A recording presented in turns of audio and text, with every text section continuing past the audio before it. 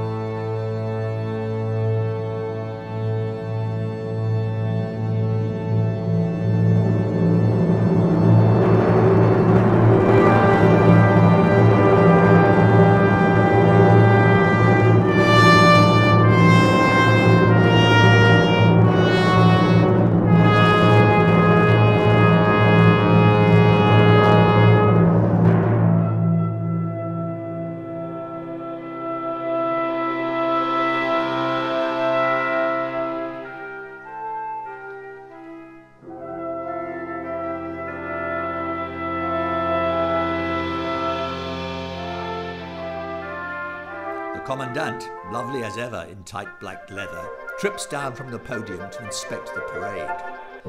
I'm Dirus Bolton, Commandant. Welcome to Sirius Settlement.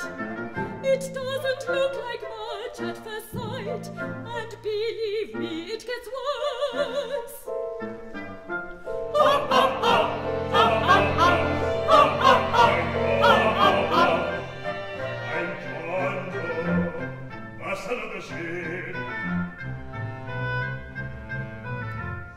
Master of the ship, this is Dame Isabel Grayce and Mr. Bernard Bickel, whom I believe you know. Yes, of course. Hello, Bickel. Nice to see you again. These other folk I won't introduce, but they are all famous musicians and opera singers.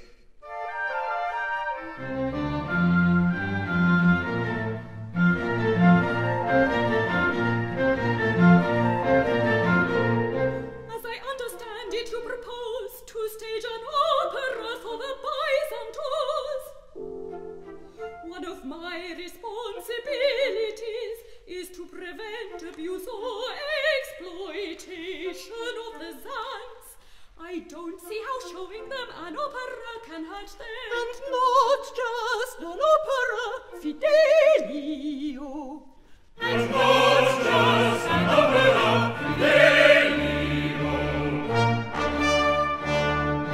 Yes, Fidelio.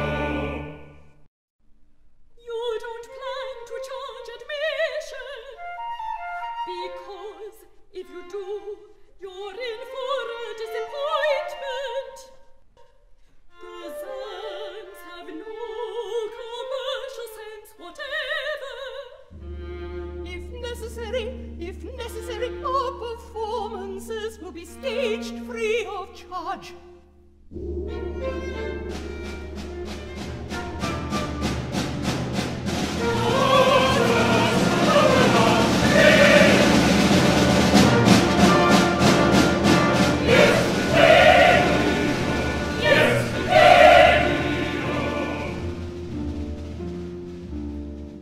parade is dismissed.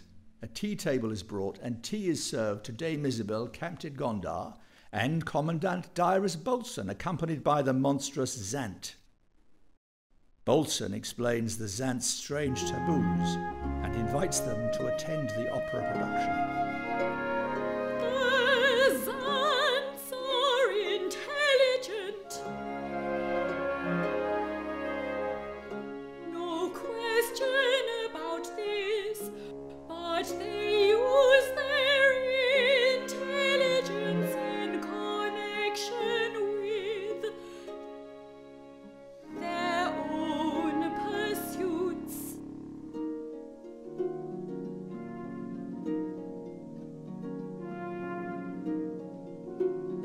Friend Zant, friend Zant,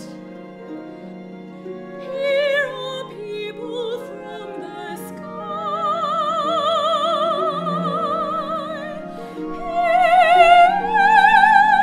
are people from the sky.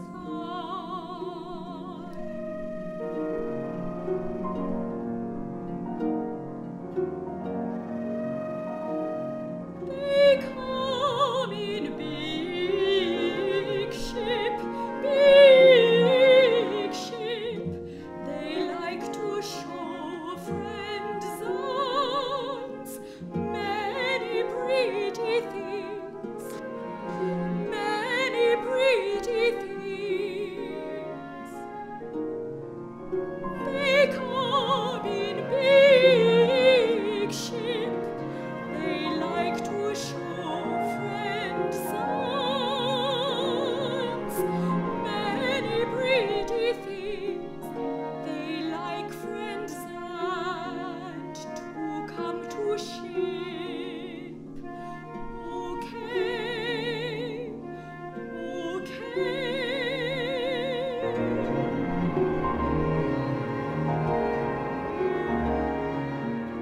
Maybe okay.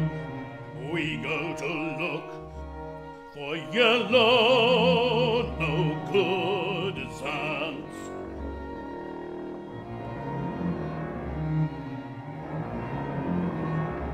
For yellow, no good Zants.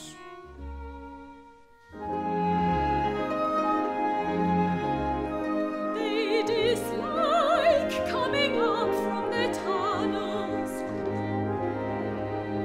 They feel it's demeaning and gives them low social standing. They eject their criminals. They eject their criminals out onto the plain. Out onto the plain.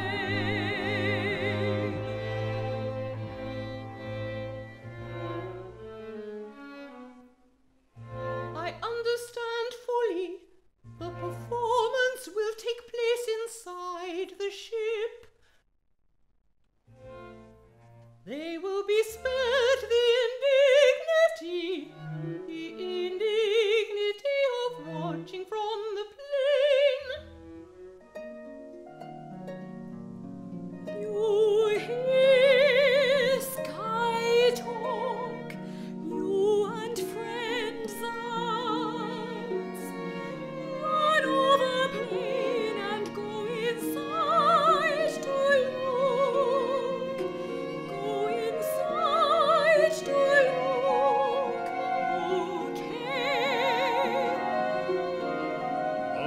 Okay, I go down, talk to friend Zants. Okay, I go down, talk to friend Zants.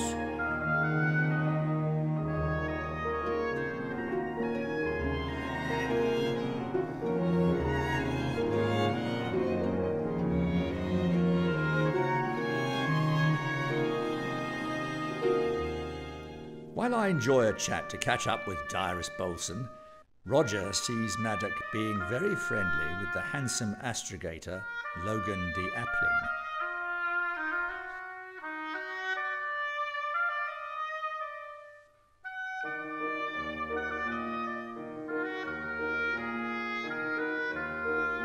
Gondar is a hard man, my darling. Please don't call me that. He's self-centered and unprincipled. I know, I've seen him in action. Don't say things like that. He's helping me stay aboard the ship. He's helping me stay aboard the ship. Why is it so important?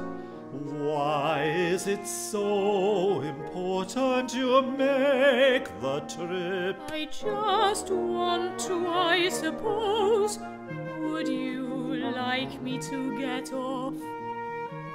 Now, Logan, don't be so impulsive. Let's just watch the lovely Sirius rise. Isn't it magnificent? So strange and lovely. It's so strange and lovely.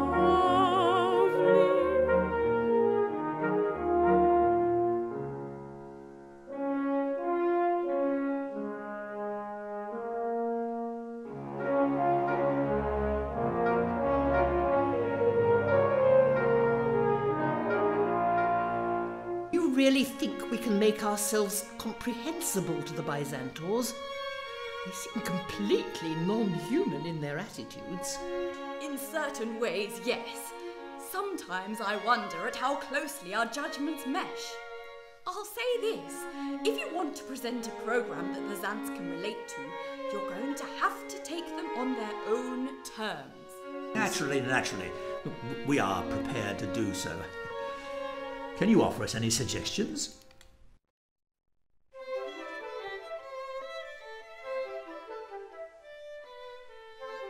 I believe I can. Let me see. An obvious matter is colour, to which they are highly sensitive. Yellow is the colour of rogues and outcasts, for the unsympathetic characters should wear yellow.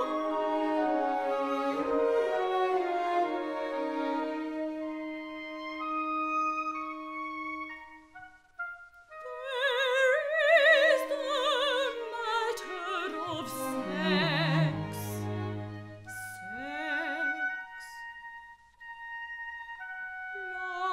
Love, romance,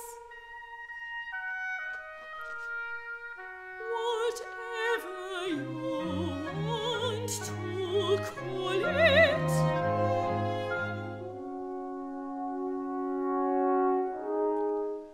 Love, romance, whatever.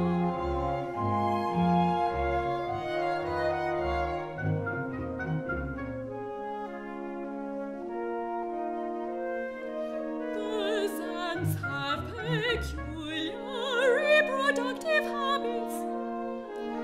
Their sex play is a matter of spring.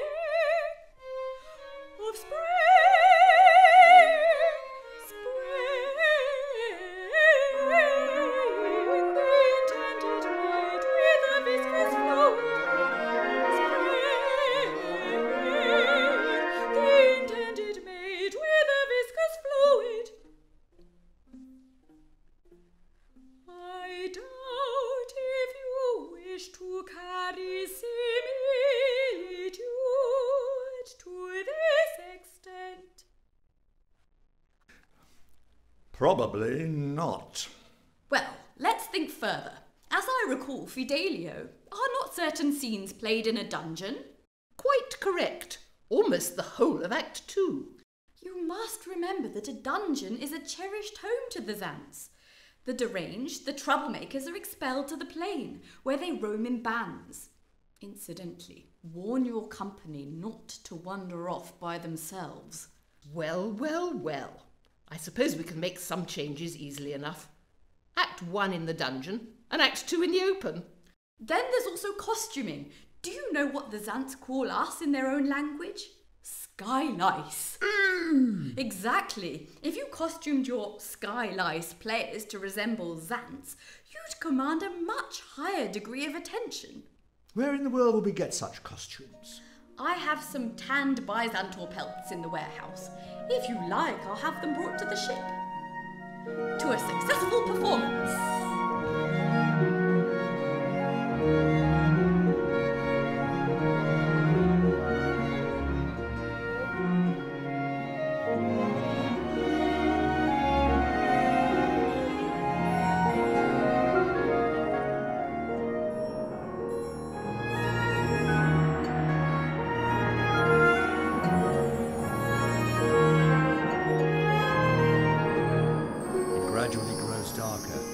Sirius is tranquil and beautiful at sunset. Maddock is again canoodling with the handsome astrogator Logan de Appling as eerie noises emerge from the undergrowth. Roger sees and despairs.